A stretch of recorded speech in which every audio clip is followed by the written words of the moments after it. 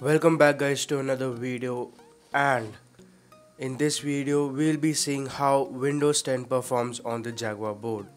Now a lot of you were actually criticizing how Windows 10 won't really work that well on just 1 gig of RAM, but actually it does, and we'll talk about it more further into the video. So let's go ahead and boot Windows on the Jaguar board.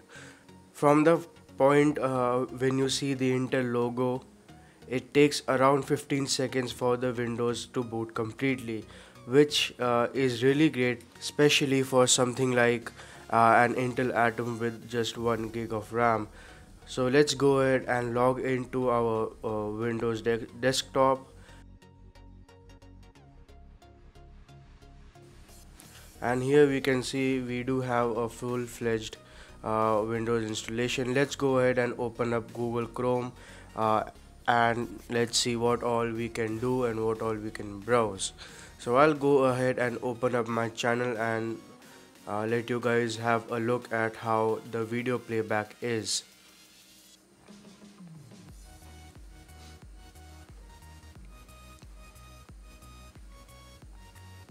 So as you can see, the ads are stuttering a little bit, but once the system has settled down, the video playback gets actually a lot smoother, and yeah, it does handle 1080p with no problem.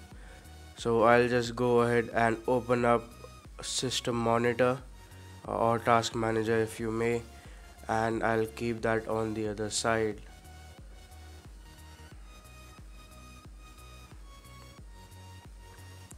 So as you can see, when the system is actually just booted, it does take 100% CPU utilization, and even the memory utilization is very high, considering this board has only 1 gig of RAM.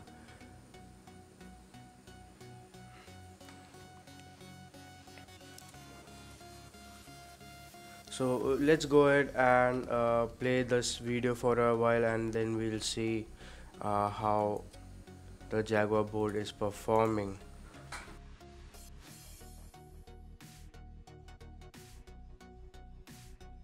Of course, Google Chrome is no light browser. It's pretty RAM heavy. It's pretty CPU intensive. But if you are just using Google Chrome, it won't be any issue. Now, of course, I'll go ahead and also open up real time to check on the CPU temperatures.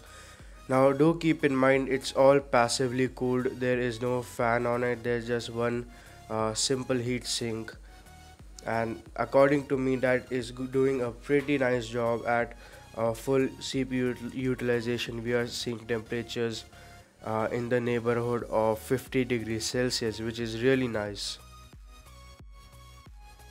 Alright, so as you can see, the system has kind of settled down. The CPU usage has gone down by a margin, and so has the memory usage.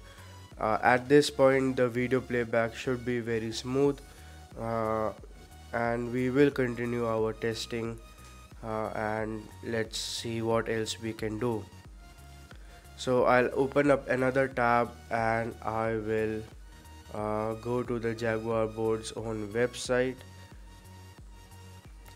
So as you can see, Google Chrome is very responsive. There's no lag as such, or there's no hint of it being it stressing out the hardware.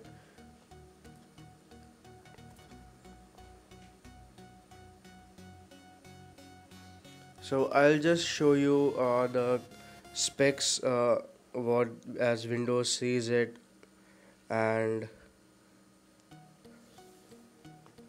I'll just go to the system properties, and as you guys can see, it is a 32-bit operating system and has 1 gig of RAM. Because the 64-bit operating system requires 2 gigs of RAM, we are not able to run that on the Jaguar board. So it's 32-bit for now, and that really doesn't make much of a difference, but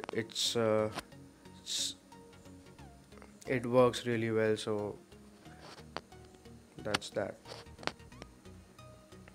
I'll also go ahead and open up my own website, so that's geektillithearts.com.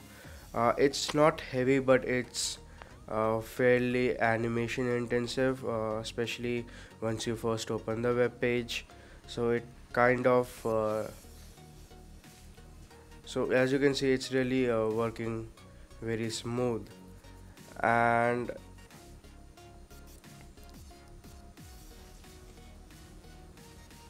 let's go ahead and open up another tab, and I will open up something called Hello Racer. Now that is a WebGL application, a WebGL demo. Now what a WebGL actually uses your hardware's GPU to run the 3D graphics on your browser. So it will take a little bit time to load as it usually does, but I think it should work really well. Let's go back to the Jaguar board's website for now, and also let's see how the video is doing. So as you guys can see, it's playing back pretty smooth, no issues there. uh, okay, so the WebGL has done loading up. So as you can see, everything is really smooth. The 3D rendering is going on pretty well. So for basic 3D applications and basic web browsing and all of that stuff, and if you really need to do everything on Windows, this is a good option. Of course, it will run Microsoft Office really well. I had no installation media. Also, another thing about the Jaguar board is that the internal memory is quite limiting. If we consider installing Windows on it. So at this point, the internal memory on the Jaguar board that I have left available for use is just 1.2 gigabytes, which is not really that much, and I don't even think something like Office will install easily. But saying that, Windows actually performed way better than I expected, way better than anyone expected, way better than my father expected. He actually didn't even realize that the Jaguar board was running Windows, and he just to test that it was actually running Windows, he just unplugged the HDMI cable while it was running. So yes, the Jaguar board is running Windows successfully, no issues, Windows 10 all the way.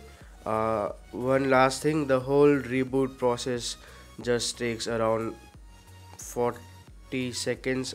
It takes under 40 seconds. And this is it for the video.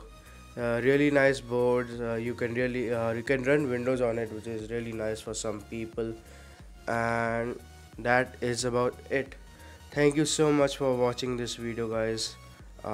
Do subscribe, and I'll keep you updated on further investigation on the Jaguar board. Thanks for watching, and I will see you guys next time.